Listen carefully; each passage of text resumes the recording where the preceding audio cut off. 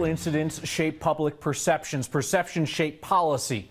Policy shapes our state, which is why it is so very significant as Colorado continues to debate the role of energy production. So important that the house explosion in Firestone that killed 2 people last week has now led to the voluntary shutdown of thousands of oil wells across northern Colorado. Now, it might turn out that the old vertical well about 200 feet from the house that blew up was not related to the explosion in the Oak Meadow subdivision. But Anadarko Petroleum is concerned enough about the possibility or the publicity that it is temporarily shutting down 3,000 similar wells for reinspection, focusing first on those that are closest to homes and businesses. Family members of the 2 men who were killed in the explosion say they suspected that it was an issue with a water heater. Fire investigators tell us they're confident about the cause, but they're not going to say anything until they're absolutely certain. It began 2 years ago this week. It was headline news for months. A series of mysterious shootings in northern Colorado along roads and highways. 2 men died and a woman was hurt. Time passed, headlines became passing mentions, became silence. Silence that does nothing for the families left wondering all this time, and does nothing for the investigators who told our Steve Stager that just one tip could still put this to rest for everyone. John Jacoby's name is literally etched on the town of Windsor. John loved riding his bike. He loved this community. Wherever you look, there's something that reminds us of what John meant to us. The town made a fitting memorial for the man known to ride his bike just about everywhere. A place where John's brothers now like to sit and reflect. We can't ever get John back, but we're going to really turn this into a positive for us and the town and everybody else involved. His memory lives on. He was a tremendous athlete. Much like the memory of Bill Knoll. If he did have a negative thought about someone or something derogatory, he kept it to himself. Bill's sister Mary has a hard time keeping negative thoughts to herself. I feel sad that it's not done and that we can't look at the guy and go, "You son of a b****, what's your problem? You know, do you know what you've done?" Closure is something you never really feel in a case like this. Both Billy and John were shot and killed in 2015 by someone. That's about all police who have been working on this case for nearly 2 years can now say. As Billy and John's stories have faded from the headlines, tips to the Northern Colorado Shooting Task Force have slowed down. But it still exists. Right now, there is no end date. The task force still exists for these families. So they keep us apprised about every couple of months. I'm grateful for any tip, anytime somebody feels compelled to report information. Closure is one of the things we always talk about in cases like this. The truth is, it's an unattainable feeling. Billy and John's families are just searching for comfort. The important thing is to find this person, get him off the street, and so it doesn't happen again. That was Steve Stager reporting. John Jacoby's neighbors called him Windsor's ambassador of happiness in that town. And his spirit lives on each year through a fundraising run in his memory. The event on Saturday is raising money for a scholarship in his name at the high school. If your boss fires you for being gay, that's illegal. If Karen Olivito gets fired for being gay, that's religion. The Reverend from Denver, who made history as the first openly gay United Methodist bishop, is no less of a bishop or any more gay than she was when she got the job. But someone in her church complained. Now Olivito's fighting to remain a bishop and to convince non-Methodists that this is their fight too. I think it's going beyond the church walls because it's where we are as a society right now. I think we're seeing such great divisions being created between people, and the world is looking for a sign of hope. The Methodist Church's equivalent, the Supreme Court, could decide if she'll keep her title by the end of the week or so. Remember when Bon Jovi chose New York over Denver and canceled his show here earlier this month? At least everybody got a refund. Colorado's popular Lantern Festival keeps jerking people around with no refunds or resolution in sight. Since our first report that the Lantern Festival had been canceled, rescheduled, moved, kicked down the calendar, we've been hearing from more and more of you who just want a refund. We explained that the Lantern Festival is likely to never happen again in Colorado because of fire codes that are on their way into the books. Well, now the organizers have gone radio silent on us as well. The best that we can advise is to reach out to the Lantern Fest directly, not the website where you bought the tickets. You can write to them, info@thelanternfest.com. You know, it doesn't hurt to ask them nicely for a refund. Not that us asking nicely got us any answers, but we'll let you know if this escalates to the level of an official investigation. The anti-fracking activist from Boulder County who suggested blowing up wells and eliminating energy workers is now asking for protection. Yet Andrew O'Connor ratcheted up the rhetoric again today, telling the website coloradopolitics.com that he wouldn't have a problem with snipers shooting workers at a fracking site. When I asked O'Connor on the phone if he really condoned assassinating oil and gas workers, he hung up. But get this, I called him because yesterday we reported that the Secretary of State's office wanted extra security for his anti-fracking ballot measure hearing coming up because of his comments about bombing wells and eliminating workers. Well, we found out that O'Connor is now asking that his hearing be held by telephone, saying that he fears for his own safety. Twice in the last month, or in the last year rather, moms in Highlands Ranch have taken their lives and killed their children. Now another mother thinks that she might be able to link up moms one-to-one to prevent problems from passing the point that they feel insurmountable. Nikki Brooker launched her support system today. She's calling it You Are Not Alone, Mom to Mom. Free get-togethers for moms who will be paired up with other mothers for advice and help. Someone to talk to as life throws curveballs and some parents feel they can't cope. And very few consider the worst. It really rocked me to my core to the point that I said, we can't just sit by and let this happen. We can't let this happen to another kiddo. So it's time for us to stand up as moms and support each other and be there for each other.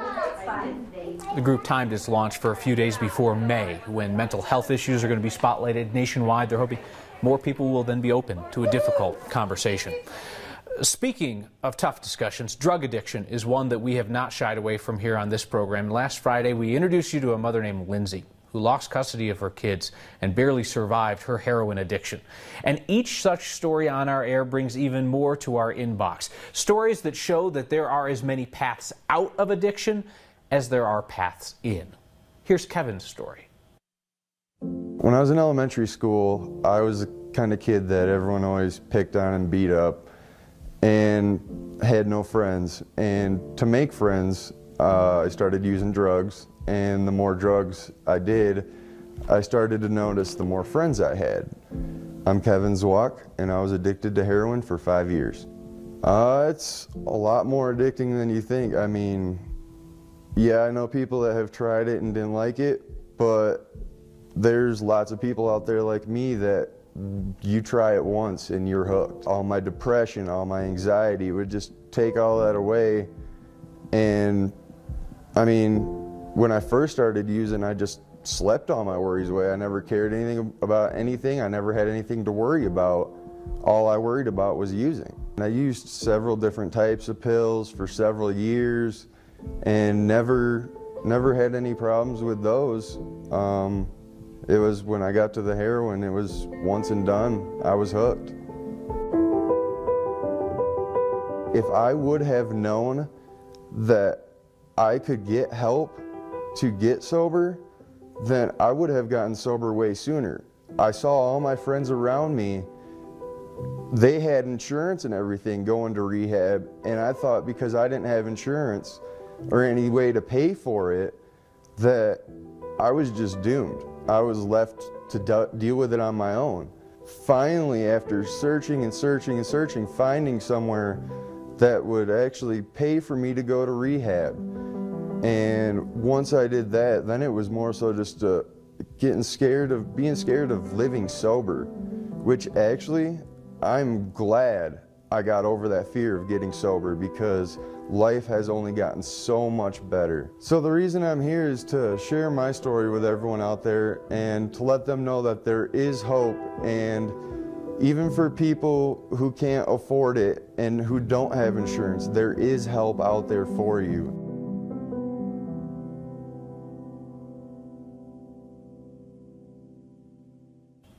So where to start with that help if you or someone you know needs it? This article on 9news.com in the next section has some suggested resources to hopefully at least point the way in the right direction. I'm gonna say it softly now so no one freaks out, okay? Snow. It's coming. Sleep in Saturday morning, it'll be like it never happened. Maybe you want to revel in the worst of weather, like the 100 or so Rockies fans left at Coors Field after last night's marathon. 2 of them tell us about a very personal baseball experience. And if Denver's gonna grow, and it is, where? It's not a game, except that it is. And you can play too. Next.